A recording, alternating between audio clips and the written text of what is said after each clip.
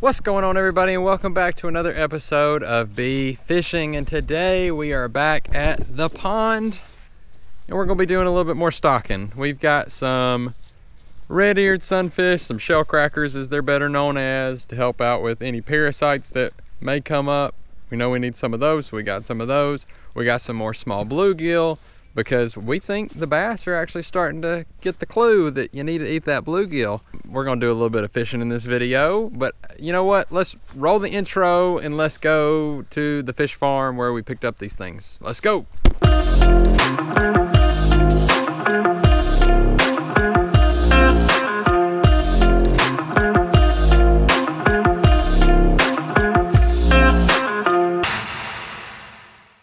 All right, everybody, we are here at Pettit Catfish Fish Farms. We're gonna grab some red ears. We're gonna grab some red-eared shell crackers, and we're gonna go take it to the pond today. That's gonna be today's video, is stocking the pond again.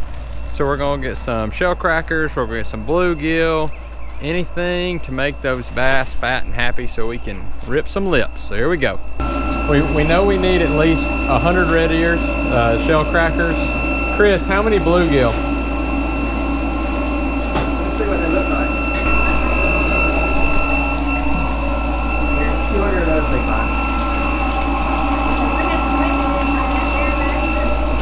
Over there.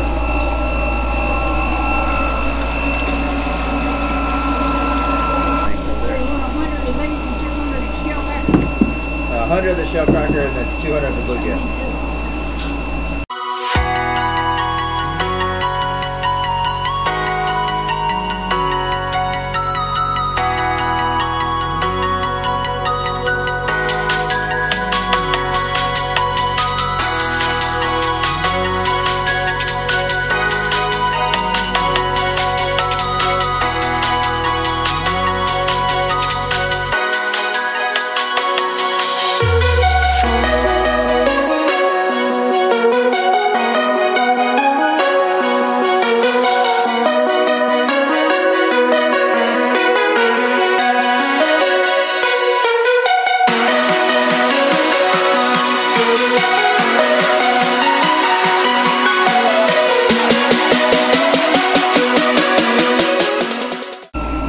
Build y'all new pond. You can read my book and you can learn about pond management. Oh, yeah? It'll tell you about how to manage your lakes. Okay. Building a trophy pond. That's what we're calling it, the Mega Bass Factory, so. They just caught a 20-pounder today. Yeah. 20 pound of what? Bass. Out of the pond. You don't buy one of my books? How much is that book? $25. $25. I got a picture of that 20-pounder in here. How come it ain't listed as a state record? I didn't certify it. There's a picture of the longest bass in the world. 34 inches long. Yeah, long time. 34 inches. If I had all those large bass, I'd get them certified. You know what, the biologists, they will have to come and do a swab of that bass to certify the strand. Oh, yeah? And they will have to clip a fin. And I got IGF certified scales. You have to weigh it with 2 witnesses. Right. And it takes them, they won't come that day, they'll come in a day or 2 or 3. Can you show me a picture of that bass? And by then, I was going to show you a picture of that bass got a few minutes ago. You can tell it was right then because I got the same shirt on. That might be the only shirt you own. Oh, I got 2. I hope you got all that jibber jabber something. I did. Every town apparently's got that old folks group that, you know, meets at the Jack's or the McDonald's every morning. We just met the leader of the local one here. You know, fishermen love to tell wives' tales and stories and half-truths. That guy may very well have a big pond with big bass in it, but I don't know. If I caught the state record, I would definitely want it to go down in the books that I caught the state record. And he's saying he's got them in his pond and he catches them all the time. One guy just said he caught a 20-pounder today out of the pond. And if you catch them that often as he says he does, I would go ahead and cull one just so I could have the state record. Just me, but that's just me. What would you do, Chris, if you caught the state record in your own pond? Would you have it certified? I'd have it certified, then I'd eat it. With some barbecue sauce. We're not doing the barbecue sauce again. So there you go. We got 200 bluegill. We got 100 of the shell crackers, the red ears. And we're gonna unload these guys. We're gonna get them in the water. Here they are. They're right there. They made the trip. They're in the bag. We're gonna release those guys. We're gonna put them right around the feeder, I think. Is that where we're putting them? Just right there where it's clear. Yeah, right there. Right over there and right around the feeder. And then we're gonna start a little bit of fishing. See if we can't get our dangle on a little bit. Get our bite on.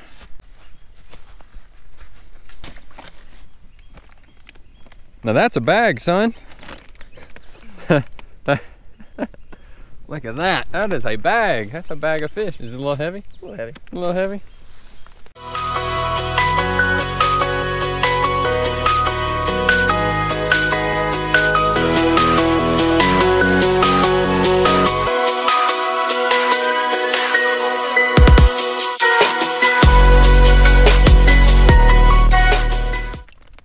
And they're off. Okie dokie, folks. I got y'all on my chesty just below my breasty. We're going to use a little shaky tail worm, which is what Chris beat me in our last challenge. I'm going to see if I can actually figure out how to use it.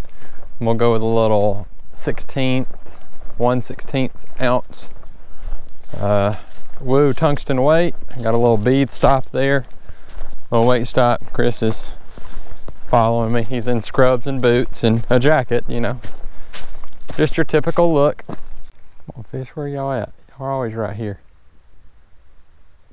Oh, there's fish. Oh, shoot. Dadgummit. He nibbled on it twice and I set the hook on him too hard. Dadgummit. Let's try again. Oh, there's fish. There we go.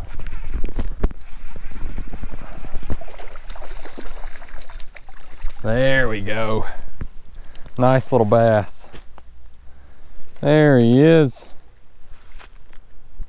Look at that hook set on him. Look at him.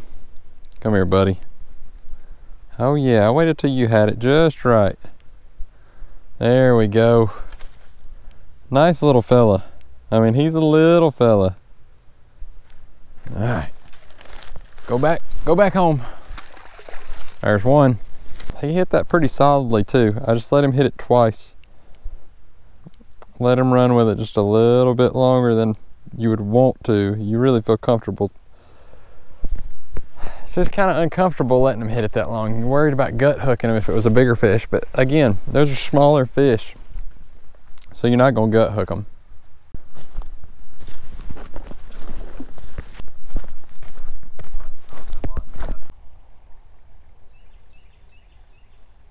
Oh, they're getting bit.